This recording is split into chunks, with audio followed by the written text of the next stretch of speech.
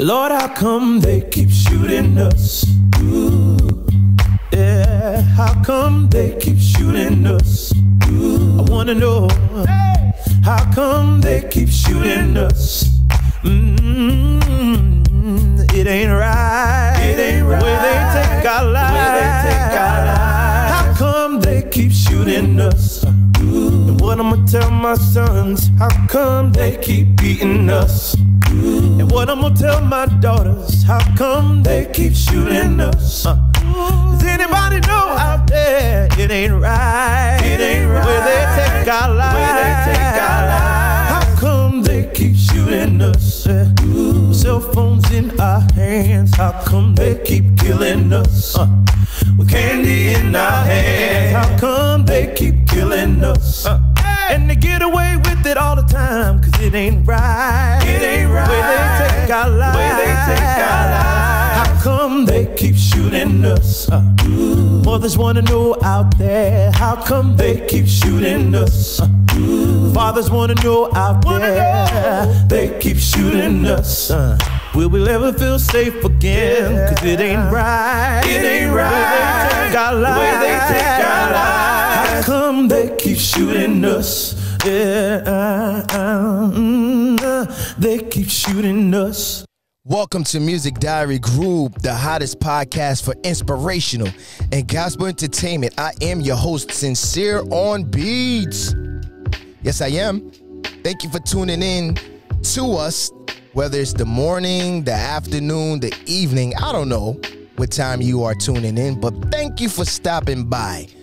Shout out to our sponsors, beautypar.com, BEAUTEPAR.com. Without them, we're not able to do what we are doing when we could do it. When we can do it. Yes. So right now, we're only able to do it once a month because our scheduling conflicts with other scheduling out here.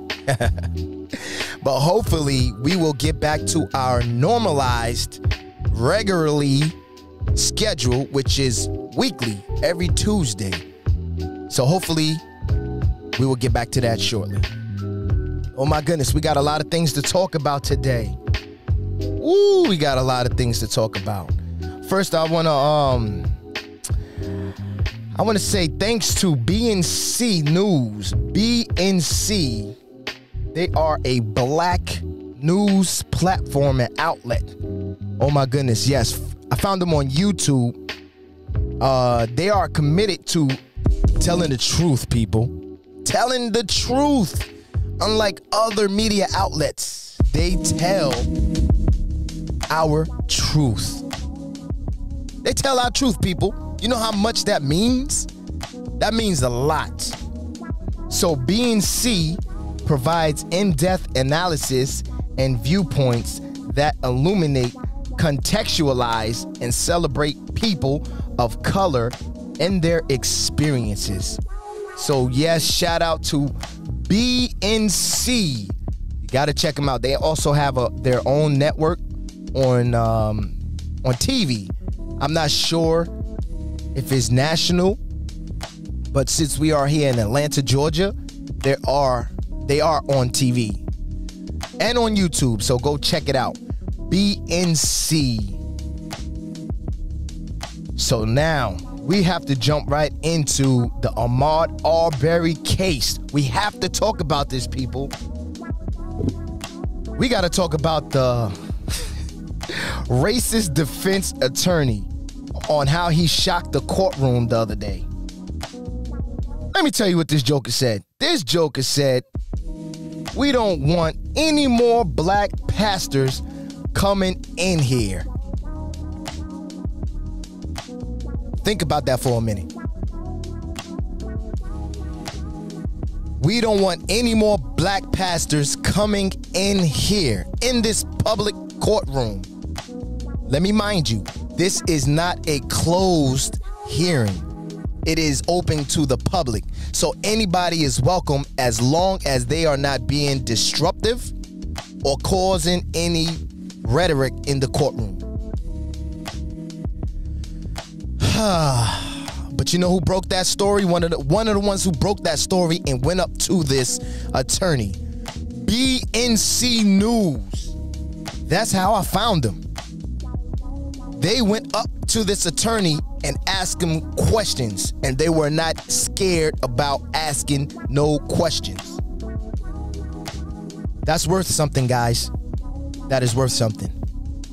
So, you know, the attorney want to issue an apology. I feel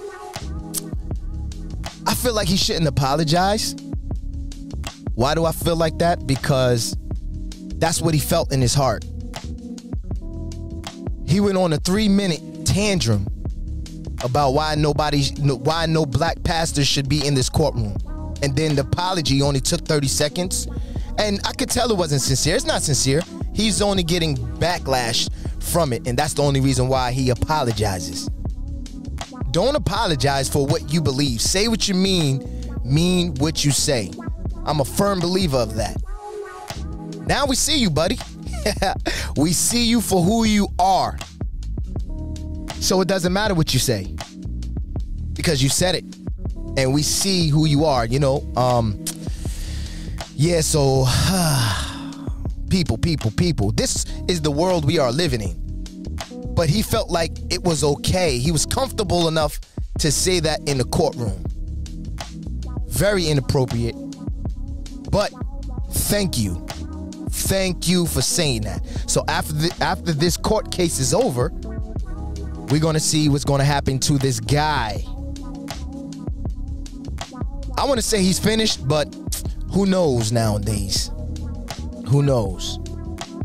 But that's why it's very important for black people to stick up for themselves and stand up for what is right, you know, and protect yourselves in every way that you can.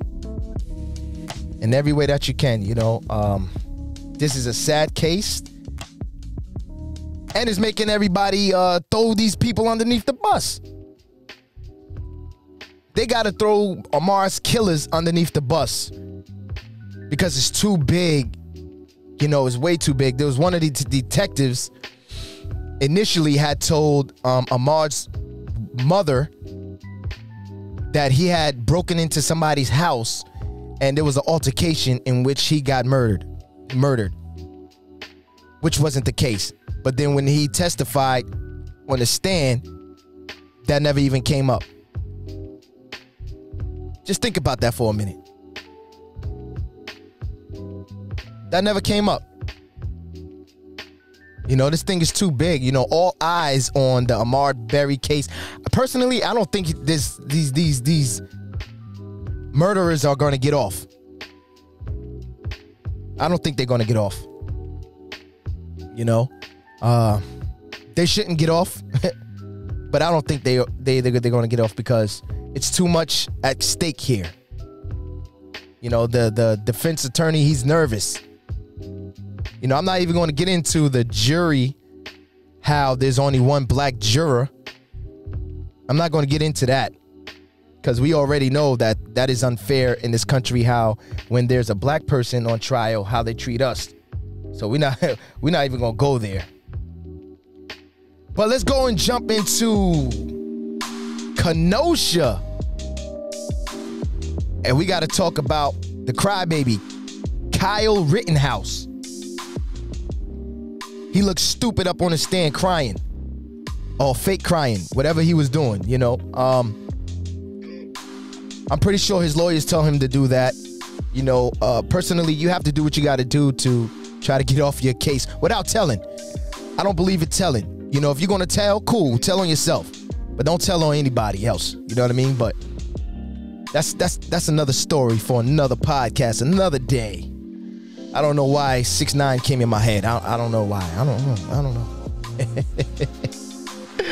But oh my goodness, Kyle Rittenhouse, that's another situation. That's not really a hate crime, so I'm not really paying attention to that.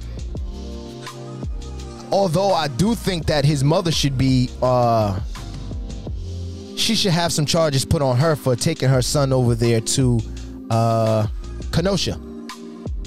You know, across lines with a weapon.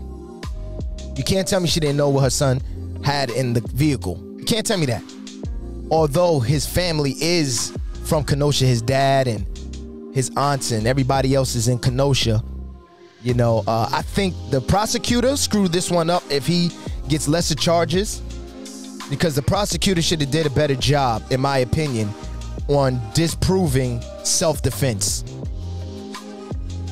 That's just my opinion. I could be wrong, but I doubt it. A lot of people got misconstrued about how the judge is handling things. Yes, the judge is a hothead. He's known for being a hothead. So I think that interfered kind of with this trial. You know, people didn't understand what's going on. Like I said, I haven't really been watching it. I've been getting a little highlights here and a little highlights there, because my focus is on this Ahmaud Arbery case. Oh my goodness, yes it is. I'm watching it like a hawk in the sky. You know? But back to Kenosha, I think the National Guard has been called up just in case this dude gets off. Because, you know, what can happen over there? You know, with the riots and the looting and all of that stuff may happen. And if it does happen, I think it's just a few people that's just going to cause mayhem. I don't think it's a whole lot of people that will do it. You know, but if you're going to protest, you have a right to protest. I'm all for people protesting, you know, whether they're racist or not. Go ahead, protest, but do not bother anybody else during your protest. You don't have to be racist by protesting. You know? So anyway, that's another situation. That's another story. I just had to come and bring you guys an update on what's going on with the Ahmaud Arbery case. Again, they are bringing pastors across the country to come to the court case because of this idiot defense attorney. That's funny to me, man. Don't apologize. Don't apologize for what you mean and what you said. You know, I don't believe in that. So people of color, my black people, please protect yourself. Keep your eyes and your ears open. Be aware. Wherever you go to certain places, you have to be aware. I heard about in Texas on Halloween, there were some high school students put on the KKK outfit, and then they went to tase some black kids. They tased black kids. So you guys might want to look into that as well in Texas. I forgot which part of Texas, but this stuff's been going on, but black people we're not taking it no more. You know, and shout out to white people who are not racist and who really want to see change. Shout out to you guys, you know. We appreciate if you trying to make a difference. We appreciate it. But it's a different time. It's a different day. You just can't treat black people any kind of way anymore. We're standing up, people, for ourselves. Oh, my God. Yes, we are. So I'm not going to be with you long. I'm just, you know, wanted to bring you something, you know, and say hello. I missed you guys. We're working on something big coming up. Oh, my goodness. I don't want to tell you what it is, but we are working on something big. Also, go to MusicDiaryGroup.com. Shout out to Graham Thomas for being the Artist of the Month. Yes, we have some good music from Erica Mason, Mike Busy, Rain Canis, and again, Graham Thomas. You have to go to the featured artists to listen to their music. It's wonderful. It's beautiful. Very beautiful. You know, these guys, I see them grow, especially Graham. I seen him grown. I seen Erica grown. You know, her music took a great turn for the better. Like, she's growing as an artist. And I think that's very important. You know, shout out to my man, Estee Bullock. He has a Instagram show called The Power of the Pen. The Power of the Pen. You guys need to go check that out. That is I want to say every Tuesday at 7 p.m. Gotta check that show out. It's fly. So, you know, he was the one on the intro. So shouts out to Estee Bullock. Estee Bullock. Oh, man, I be butchering people's name all the time. But yeah, man. We are out of here. Thank you for tuning in to Music Diary Group, the hottest podcast for inspirational and gospel entertainment, where we highlight music, inspirational music from great artists. So, yo, if nobody ever told you that they love you, remember, we do. Peace out.